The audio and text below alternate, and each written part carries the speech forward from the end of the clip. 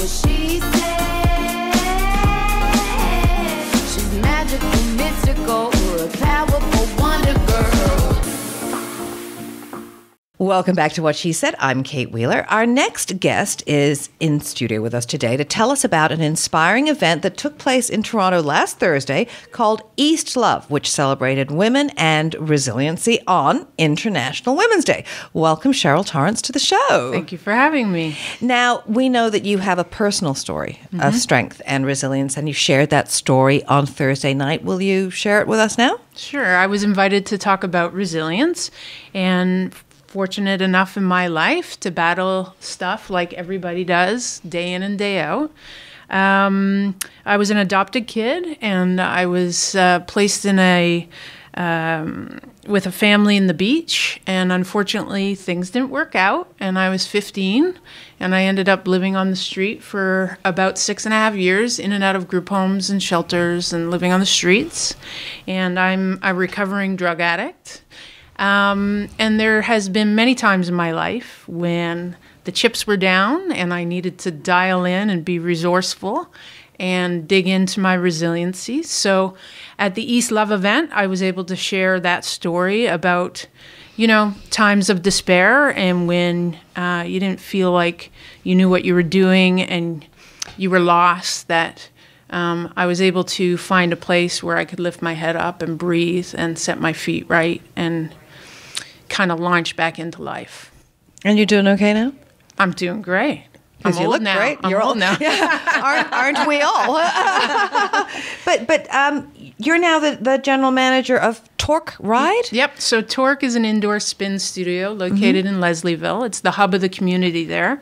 I spent about 20 years as a chef.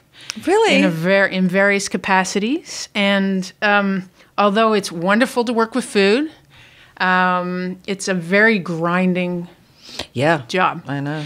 And I actually made the decision about a year ago to go and work for Julie full-time. I was kind of working for her.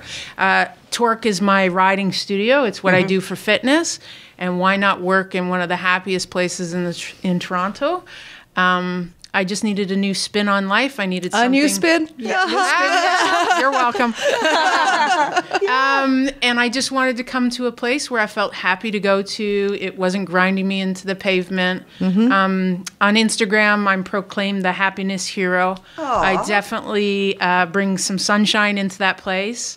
The ridership is very important to me, and it is like family. People come there. It's an experience.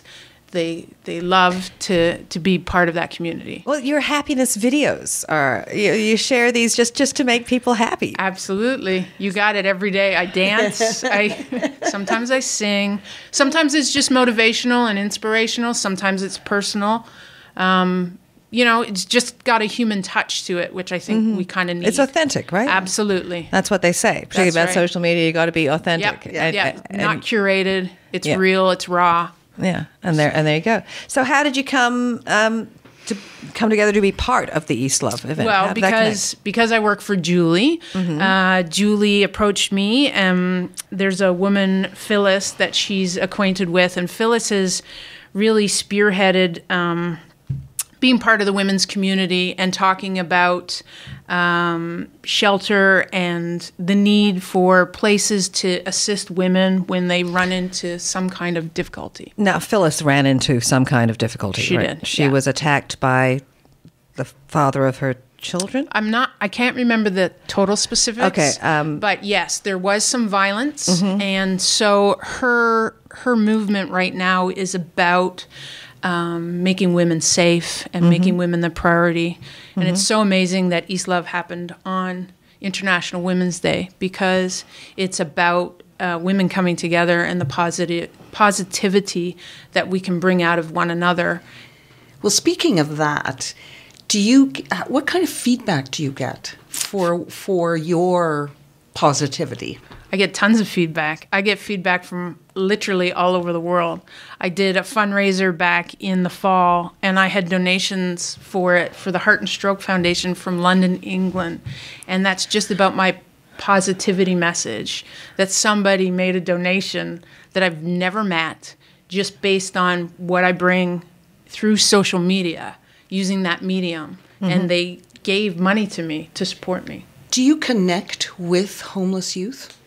I talk about homeless youth. I'm actually just right now doing my own fundraiser on March 20th. It's International Day of Happiness.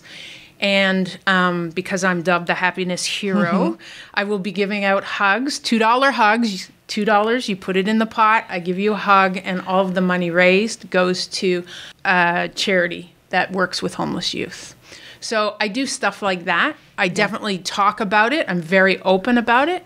I'm not embarrassed about it. I actually, I'm pretty highly regarded in terms of my realness and my rawness, and people are always in awe of my profoundness.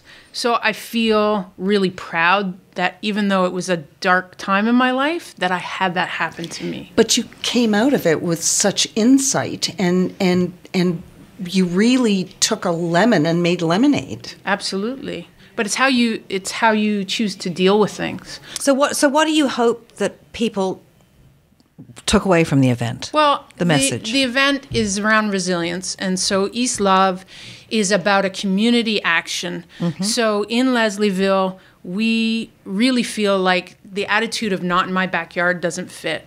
It is in our backyard. These are our people, and we want to look after them in Leslieville. So the Red Door Shelter is part of our community. It is serving a purpose, and we want to fully support that. The stories were about connecting and letting people know that everybody has a story of resiliency, and that there are small resilient stories and large ones, and that we all are champions of it. Well, Leslieville has changed so much. I mean, it's certainly, an up and coming, if not already arrived area.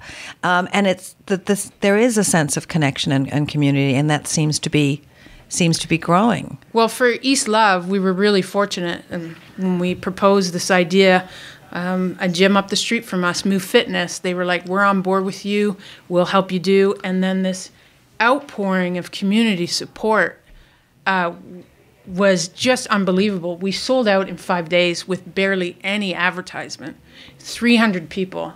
We're already talking about next year and how we're going to upgrade this event, because it completely told the story of how invested Leslieville is in our community. It was just amazing.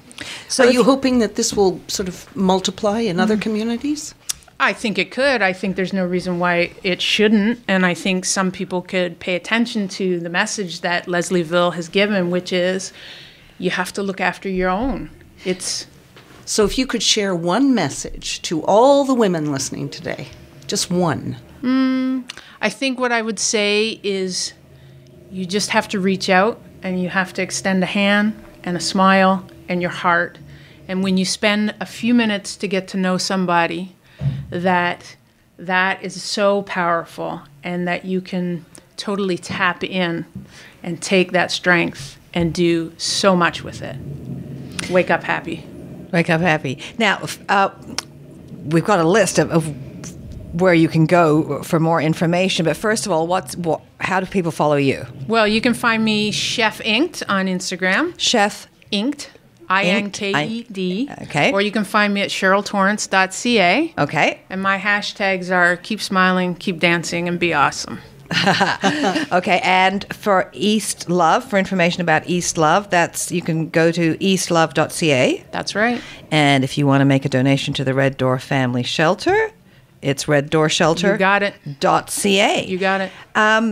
You're so inspiring. I'm glad everything worked out, because I mean, you don't look old now. You say you're old now, but I mean, 15 to 21, you were on the streets? Yep. Yeah? Yep. So what was the turning point there? What got you off?